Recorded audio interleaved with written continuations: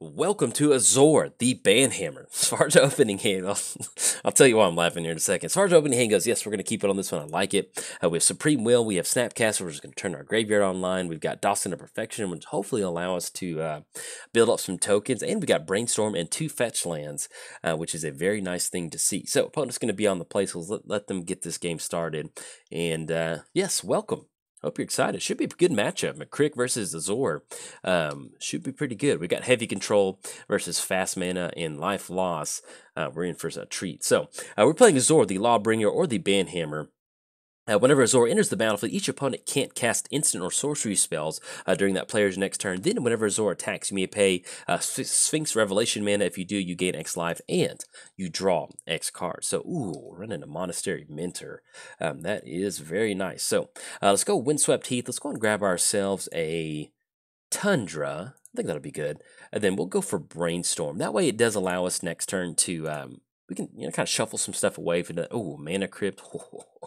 Yes. And Prison in the Moon is actually going to be a really good option for Crick because Mono Black has a very hard time dealing with Crick. So at this point, I think what we put back on top, since we do have Monastery Mentor, I think we just put Dawson of Perfection back on top and then Mystic Confluence back on top. Yeah, that's fine.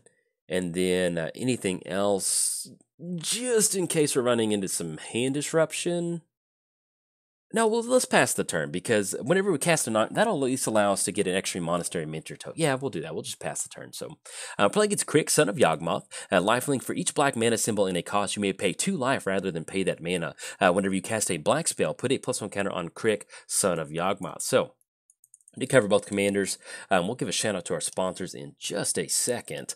Let's go. Yeah, I think I kind of like running into Dawson of Perfection again. So let's just go and lead off with Plains and then pass the turn. We'll go for Monastery Mentor next turn. And then anything else, pass turn over to our opponent. So we did cover both commanders. Give a quick shout out to our sponsors, MTGOTraders. If you want to head over to Azor's Law Office, let's say you're injured by a big rig like Jim Adler. Head over to MTGOTraders. That's where he has his law office set up. He'll make sure he fights for every penny that you deserve. Necropotence. Okay. All right, well, yeah, we've got a good hand. We can do something on this. Yeah, if we had gone for Mana Crypt, that would have kept us open on Supreme Will. That's a bummer. Yep, that happens, though. They're going to get down Necropotence. If they draw a bunch of cards, we've still got some stuff that we can do. We've got Imprisoned in the Moon on Necropotence. In fact, we're going to let them kind of churn through this one. Yeah, I guess that sequencing error, if we knew Necropotence was coming down, we would have played it differently, but... if they just end up going for like an artifact or something like that, then we're still in a pretty good spot. But I still like doing this. So, all right, so we run into that Dawson of Perfection. Let's go Scalding Tarn. Let's crack Scalding Tarn, and then we'll go and grab another, probably grab Hollowed Fountain. I think at this one. We're going to go ahead and shock this one in. Yeah, let's do that. All right, we're going to pay 2 life. Let's go for Monastery Mentor. And then we're going to go for Mana Crypt. That way we can at least cash in a little bit of extra, get a monk token on the battlefield. With Necropotence, it's not going to be a lot of fun to play against. But at this point, if they go for Crick, I want to try to use Imprison the Moon on Crick, because that's going to get rid of them being able to cash anything out. And the other thing is, if we're building tokens, if they get too aggressive with Necropotence, if you get too aggressive with Crick, I've done this a lot where I'm trying to record with Crick, I get too aggressive with my life total, that might allow us to kind of edge the game out and win. So we'll kind of see how they decide to play this Necropotence. Because, if we just go Monastery Mentor, and then we just leave up Supreme Will, we've got Mystic Confluence now, we can build up these monk tokens pretty nicely. So I think that's what we might end up doing. So we'll see what they end up doing in Necropotence. But if you haven't seen my Crick videos, one of the things that you can do with Crick is you don't have to be aggressive with the life total. Once you get your mana down, you've kind of gone past the point to where you need to get Crick down. And, especially if they're going to be going for the Necropotence line of play. So let's go and choose Tails on this Mana Crypt trigger. 1 the flip. We are 1 for 1 on those Mana Crypts. And then we run into Delay. So I think... yeah, I think this sounds pretty good. So if we end up going Imprison in the Moon, that still leaves up Delay. Yeah, I like that. So let's go for... oh, excuse me, an Imprison in the Moon cannot target an enchantment. What am I thinking? All right, that will not work that way. So we do have Delay, we have Snapcaster. We can't go for Azor just yet, so let's do this. Let's just go and push in with a Monastery Mentor and the Monk token. Yeah, that'll be good. So we'll push in.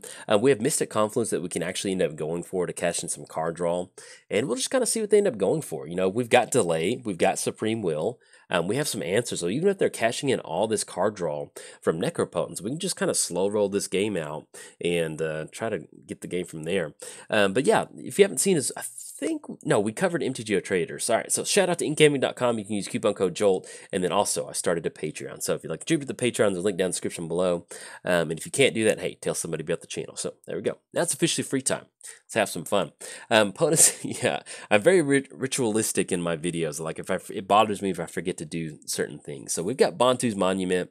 That's going to give them a reduced cost. Do we want to delay on this or even potentially go for Supreme Will for that 3 mana just to build up our monk token board state? I feel like at this point, yeah, that's going to be the best. So let's go and counter target spell. Yeah, because like I mentioned, we get these monk tokens down. Even if this Necropotence is really good, once you end up getting these monks going, it's going to be pretty hard. And also with this Azor of this build of Azor, this is not really we need to get Azor down, keep blinking Azor to make sure that they can't cast an instant or sorceries. This is basically just blue-white control. So once we have something established on the battlefield, that's really going to help us kind of push this game to where we can swing in and attack them. But what I was laughing about at the beginning of the video, if you're not from Texas, or at least from the Dallas, Houston, or Austin area, there's a lawyer called Jim Adler. And he's just look it up on YouTube. And whenever I think about Azor the Banhammer, I think about Jim Adler because he like yells in his commercials, and he's like got a hammer and he's gonna fight big rig companies for you. So if you're injured by a truck, call him. If you're ever, yeah, that's like literally his billboard is, if you're injured by a big rig, call me. And so it just makes me laugh. So look his videos up, and then like the other thing is like he's on Spanish TV too, and you know, not that I'm hating on his Spanish, but when people speak Spanish and they give no accent, like they give no thought into like actually pronouncing, I'll give his example of it here in a second. Let's get through our turn. So, but anyway, it wouldn't be an Azor video if I didn't give a shout out to Jim Adler, the Texas Hammer. So we're going to choose Tails on this Mana Crypt trigger. Yeah, look it up. Look it up on YouTube. You'll enjoy it. All right, so we run into Island, which is pretty good. So let's go for Island. And so we can imprison in the moon. That'll get Prowess. That'll get rid of Relentless Dead. And that'll clear the way for us to swing in. And still keep us open on delay. Yeah, I kind of like that. All right, so let's do that. That's going to be 1-2. That's going to go Imprison in the Moon on Relentless Dead. We could do that on Coffers, but they don't have Urborg out there. And it's really not that bad. So let's go and always yield to this Mentor trigger. Yield to these Prowess triggers. Yield to that bad boy right there. And then we're going to make sure that Relentless Dead goes into the moon and then swing in with the crew. Yeah, I like that. So let's go and push in. That's going to be 3. We could Snapcaster Brainstorm. But if our opponent's banking on a board wipe, I like holding on to delay. That I feel that's pretty good. So, all right, so we're going to knock them down to 13. And then, like I mentioned, you know, with this Azor deck, you know, if we get down Monastery Mentor pretty early, we just start chipping away at our opponent's life total slowly by slowly. And then we can just, you know, bounce back with Dawson and Perfection, even if we don't want to counter that board state. So, but anyway, back to Jim Adler. One of the things that he does do is he has his normal, he always yells, he's like, injured by a big rig, call Jim Adler, the Texas Hammer. And it's like, very like his commercials are cousins to monster truck commercials, like that are coming to your local stadium for your city. And so, but when he does Spanish commercials, he's always like, yo soy el abogado. Yo soy abogado, Jim. I mean, like he does no pronunciation, and it drives me nuts. And so, anyways, let's just have some fun. If you want to go down a little hole, just look at Jim Adler things. And the other thing about Jim Adler is that, you know, he's been around since I was a little kid. You know, I watched TV during the summer, and I just remember thinking, like, God, I don't want this guy hanging around anymore. I think we delay on this one because we've got 1, 2, 3, 4, 5, 6. And even if they swing in, yeah, I think that's going to be a good option. Yeah, I think we might as well just go and delay on that because we want this board clear. That's going to give us an extra monk token. We actually Mystic Confluence to where we can return. We can just cash in some card draw off that. So I think I kind of like that. But yeah, so he's been doing commercials since I was little. I remember seeing them during daytime TV. And I remember thinking, well, it just popped in my head one day. I was like, you know what? I get to grow up in a world where Jim Adler's not yelling at me to call him for big truck things, injuries.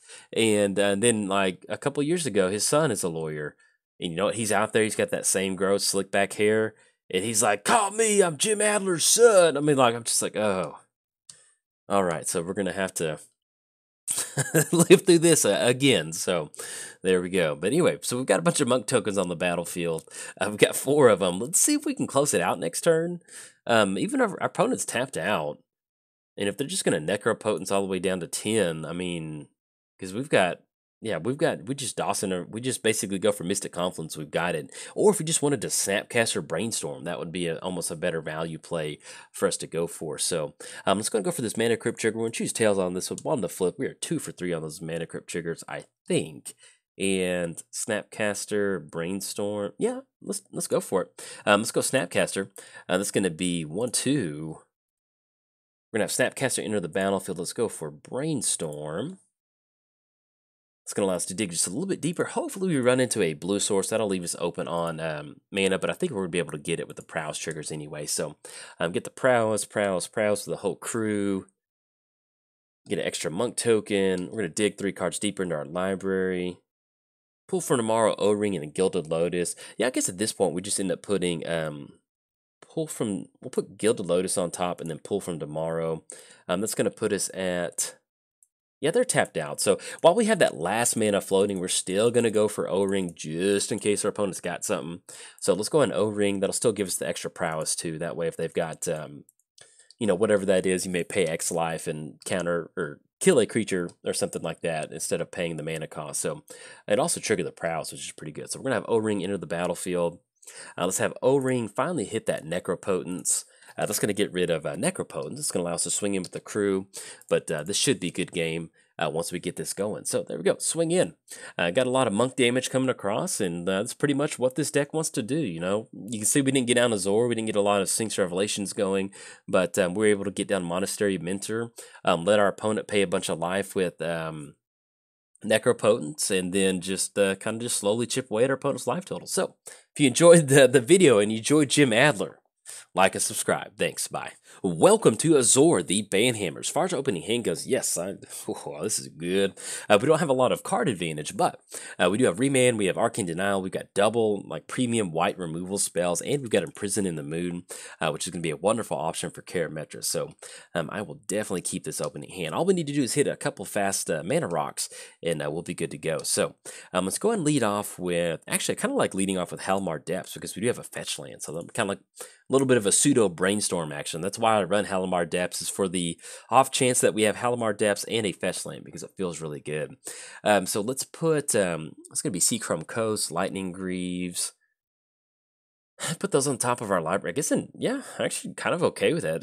We've got a lot of stuff we need to do. So we'll put Lightning Greaves on top. Let's put,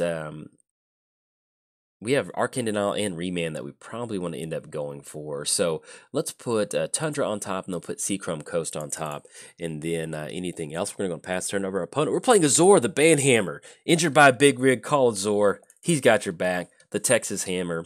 Flying whenever Azor enters the battlefield. That's Jim Adler, the Texas Hammer. Look him up. I've talked about him in another video, so if I end up splicing these together, you'll know what I'm talking about. But if I don't splice them together, then go look up Jim Adler, the Texas Hammer, on YouTube. You can see his commercials. Pretty cool. Whenever Azor enters the battlefield, each opponent can cast instant or sorcery spells during that player's next turn. Then whenever Azor attacks, you may pay Sphinx Revelation mana. If you do, you gain X life and you draw X cards. So let's go and draw into that Seachrome Coast, and then that'll keep us open on Remand, which will be pretty good option. Yeah, I think I kind of like that. So let's have Seachrome Coast enter the battlefield, and then anything else, pass the turn over to our opponent. Actually, do we want to... No, I kind of like this. I like Remand on whatever 3 mana spell to go. If we can catch Cultivate, that sounds pretty good. And even going for Swords to Plowshare on Leaf Gilder, just to kind of cut them back on mana, sounds like a pretty good plan. We might end up going for that. We're playing against Karametra, God of Harvest Moon. Indestructible Devotion 7 turns into a creature. Then, whenever you cast a creature spell, maybe search your library for a forest card. Yeah, let's go Remand. That'll be a good option. That's going to basically just be a 2-mana draw a card counter spell, which I will take that. So, but it sends it back to their hand, and we can actually go for Arcane Denial for next turn. So let's get that commander box popped out and pass the turn over to our opponent. Now, if we end up going, they have to have a land for the turn. So let's do this. Let's go Swords to Plowshare on Leaf Gilder. It's going to be 1 white mana. If they don't have a land, then we're in a pretty good spot. And then let's go for Tundra? Yeah, that'll be good. All right, so we'll go for Tundra. Then anything else, we're going to go and pass the turn over to our opponent. So we did cover both commanders. Karametra grabs a land. I think I finished it. But it's officially free time. Almost free time. Let's give a quick shout out to our sponsors, MTGOTraders. If you are injured by a big rig, a magic big rig, let's say somebody crewed up a big rig and hit you in a game of Commander, let's go Arcane Denial. Just want to get this commander tax going pretty bad. And we're going to counter Karametra. It's going to send her back to the command zone. And then we can go for Temple of Enlightenment. We got Imprison. Actually, if we want to Imprison in the Moon on Ancient Tomb, that'll really slow them down on mana. I think I kind of like that. So let's cash in the card draw from Arcane Denial. So we got Scalding Tarn. And then we run into play. I think I like doing that. So let's go to Imprison in the Moon. Oh, we almost targeted our Halimar Depths. That wouldn't have been good. So we're going to target Ancient Tomb.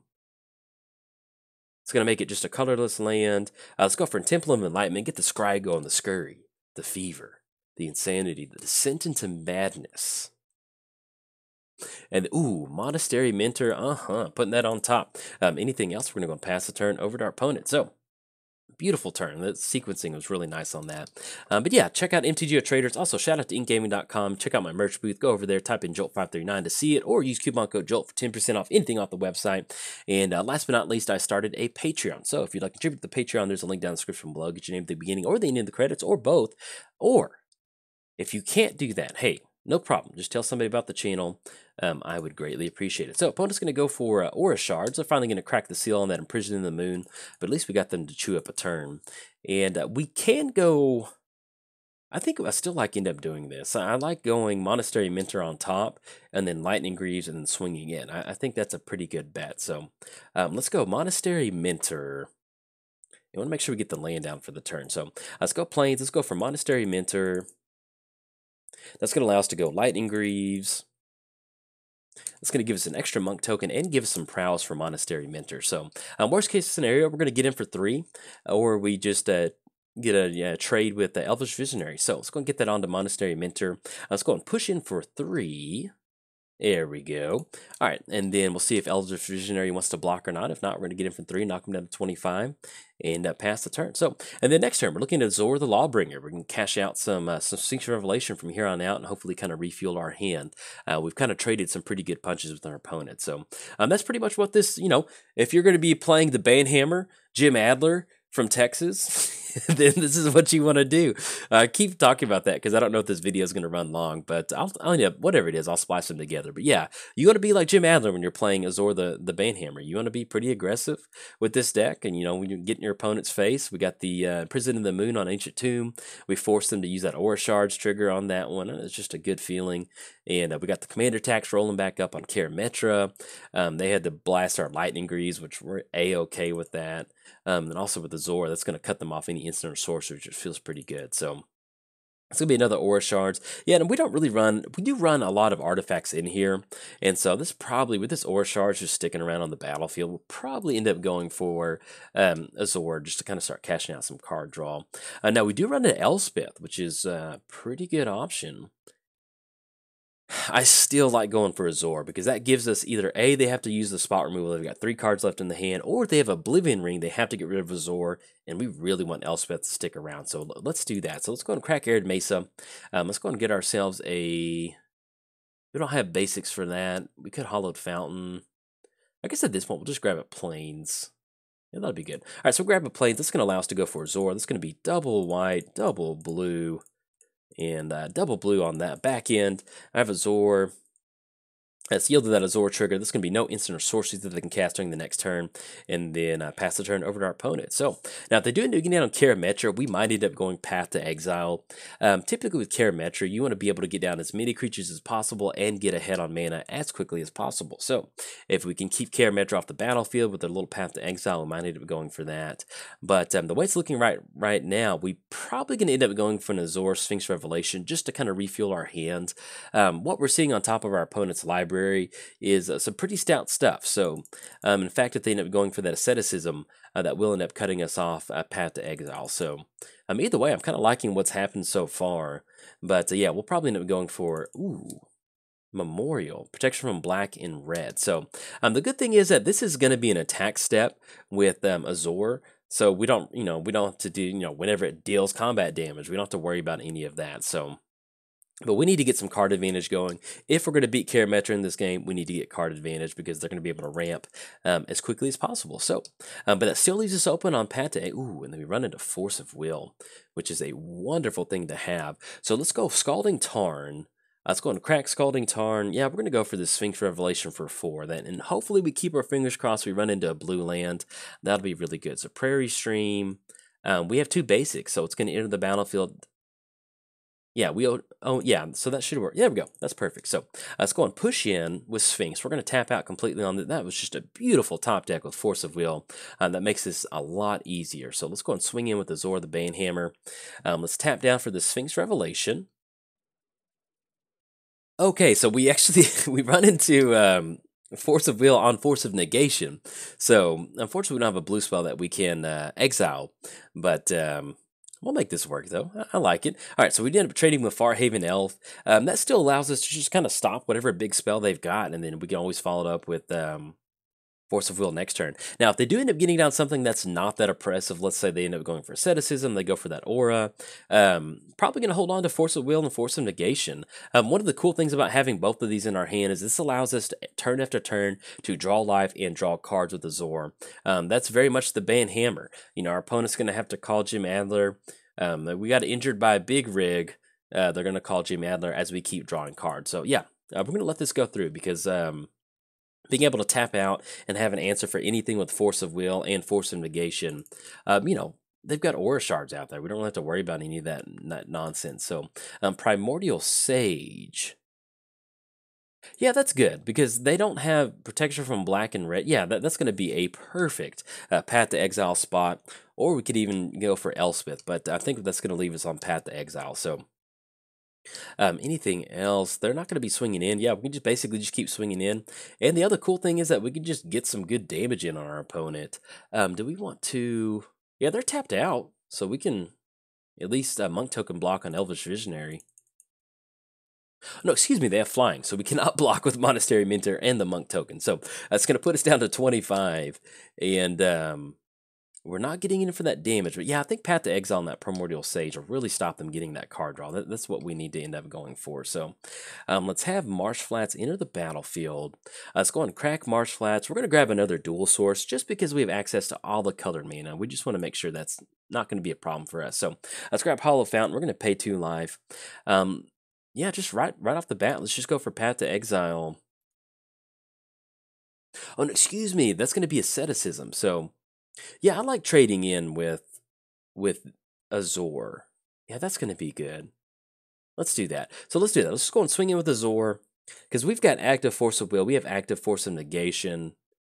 And then we can just tap out and gain some life. Yeah, that's going to be good. So let's go and swing in with Azor. And if they want to double up some of these creatures, that's going to be A-okay. So let's go for Azor, the Lawbringer trigger.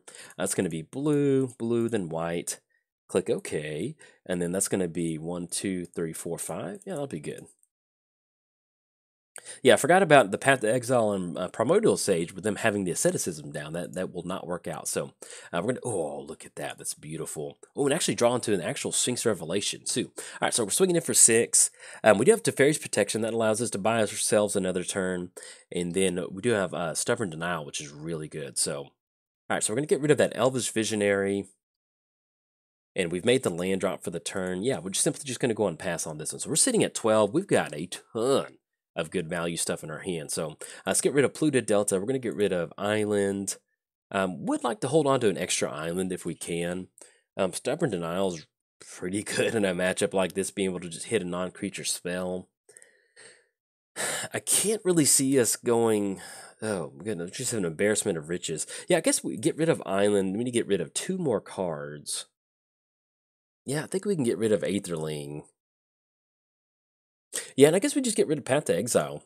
Yeah, I mean, I'd hate to get rid of it, but at this point, we just have no use for it. It's kind of a dead card, other than us just like pumping up one of our board state with the monk tokens, because we've got some good stuff. We've got Force of Will back up. Both of these we can use. Ended up Primordial Sage. They're gonna be able to cash in a card draw. Now, if we can find Return to Dust, that's gonna really help us out with Memorial and Asceticism, and we're digging pretty far into our library. So they're gonna be able to get down Karametra. Do we want to counterspell Karametra? I think it's okay on the battlefield, because the main thing we want to do is we want to stop any sort of just value threat. And if it's just Karametra, yeah, I think that's okay. So that's going to allow them to swing in. The other good thing is with Elspeth, now that they're kind of building up this Elspeth board state, they don't have Indestructible. We can actually just end up going for Elspeth and then clearing the board out. That's going to get rid of Primordial Sage and get rid of Karametra, and allow us to kind of rebound with the Azor the Lawbringer. So we just might end up doing that.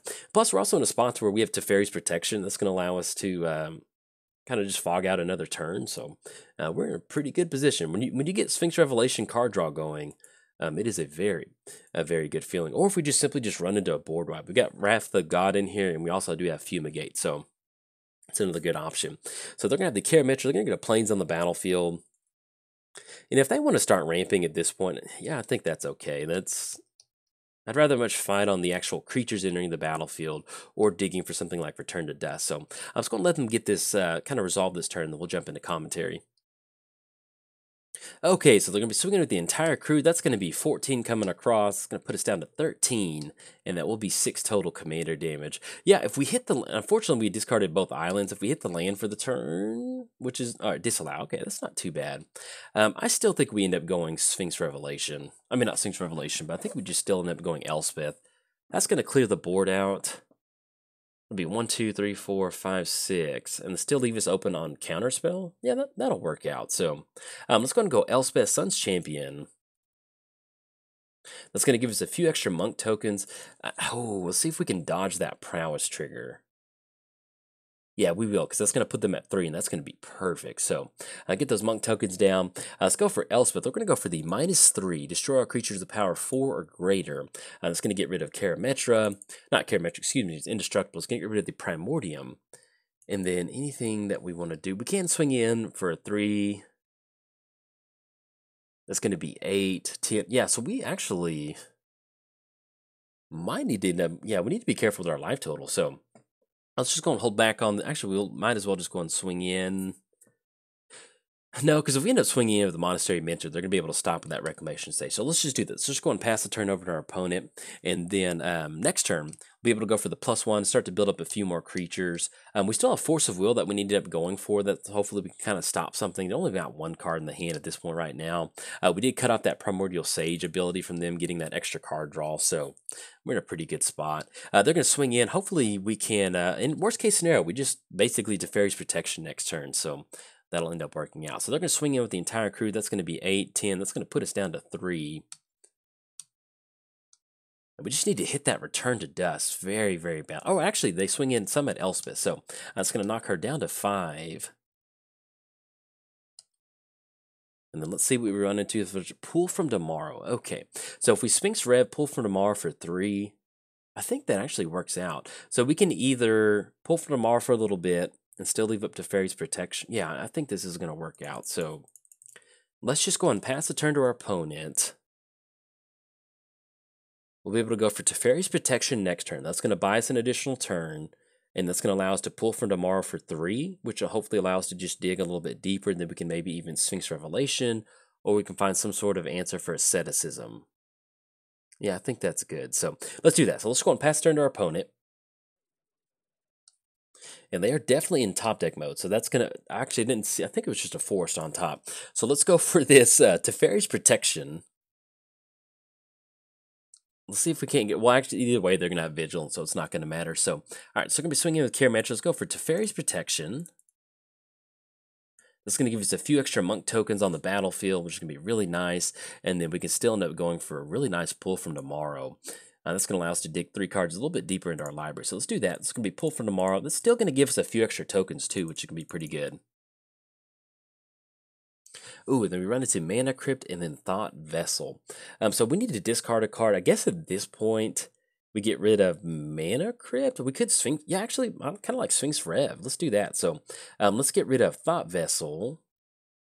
All right, so we're going to get the extra prowess triggers. That's going to allow us to fog out for the turn. We can still end up going for Mana Crypt. That's going to allow us to go for Sphinx Revelation for 1, 2, 3, 4, 5, 6, 7.